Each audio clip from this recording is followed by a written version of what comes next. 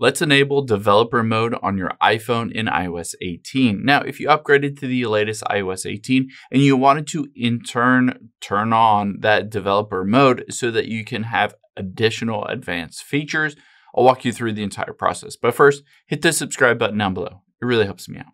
Thanks, guys. Now, let's first head into your settings here. We'll scroll down, tap on General, and then right under About, let's choose Software Update. On here, the first thing we'll need to do is tap on Beta Updates, and you need to switch it to iOS 18 Developer Beta. So install the Developer Beta options here. Let's go back, and it will automatically pop up and say iOS 18.1 Beta 4. I can update and install this right now or tonight if I wanted to.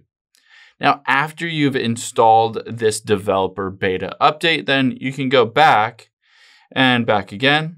Scroll down until you get to Privacy and Security.